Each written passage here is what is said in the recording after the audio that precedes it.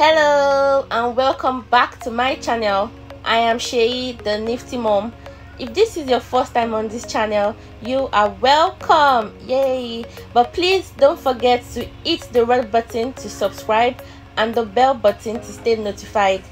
To the old subscribers, thank you so much for sticking with me. So today I'm going to be showing you a simple DIY activity. Not so simple, but simple. So yes, if you want to see how to help your child learn to button up and button down, please keep on watching.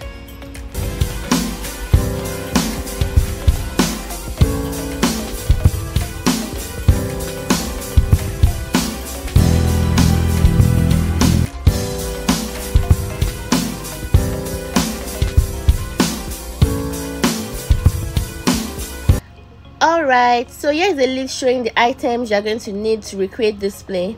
So first, I'm going to go ahead and draw a circle on this felt item. So if you want to buy felt, you can purchase it from me on my business page, which I'm going to drop the link in the description box, right? So yes, now I have cut out the circles and I'm going to go ahead and draw a bigger circle on a red felt and then cut it out like this. Then I'm going to proceed and cut this big circle into two equal halves. That's because I want to put a zipper in there. So I'm going to go ahead now and put the zipper, and I'm going to be attaching it using hot glue. So once I have used the hot glue, I'm going to put it on both sides. Then I'm going to attach it to both halves of the circles I have on the board like this. Then I'm going to tell you the reason for attaching the zipper as we go on into the video. So now I'm going to use the needle and thread to attach this button. I'm going to use needle and thread to attach this button onto the felt fabric, and I'm going to repeat the same process for the remaining buttons, just like this. And then now I am going to use the same hot glue to attach googly eyes on the ladybug's head.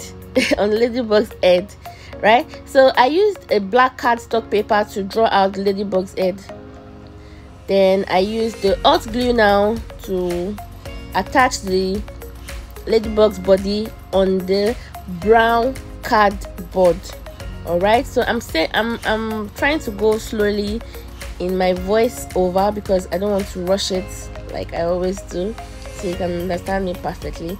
So now I am measuring the button on the smaller circles, and I'm going to cut out that part and have them all like this. That's because we want to use this hole to to put the button inside, like I am doing it right now.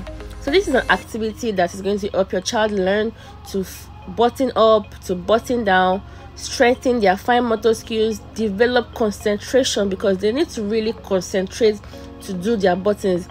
Toddlers don't find it easy doing their buttons, but with practical daily activities, it's going to help them to learn how to do this themselves, which is a practical life skill, right? So mommy and daddy does not have to always help them to do that. They can always be in control of their own outfits. And also, so once you present it to your child is going to zip down the zipper and then bring out the smaller felt circles, which they are going to use to attach to the buttons to button up. Now it's not going to be easy because they are small fingers and all of that, but you have to model the activity for them, show them how you want them to do it. They have to hold the button down, hold the button firmly, and insert it in the holes, right? So that is what I told my daughter to do, and before you knew it, before I knew it, she was already getting the grabs, and she was already fixing it and slotting it in the right places. That's about it. That's very easy. So once they are done buttoning up, again they're going to button down, bring them all down, and bring down the zipper again, and put the smaller circles back in the pouch. Now remember I said I was going to tell you the essence of the zipper I put in between the red felt fabric. That's because we want it to act as a pouch for where we're going to keep the smaller circles. So it's just very easy to, easy storage, compatible, and you know, your child is going to love this. They're going to learn from it. Most children love ladybug. You can use any animal your child likes, you know. Just try to bring learning to their level. Let it be something they can actually relate with, you know, something that when they see, they're going to get fascinated and they're going to go in at it and learn, right?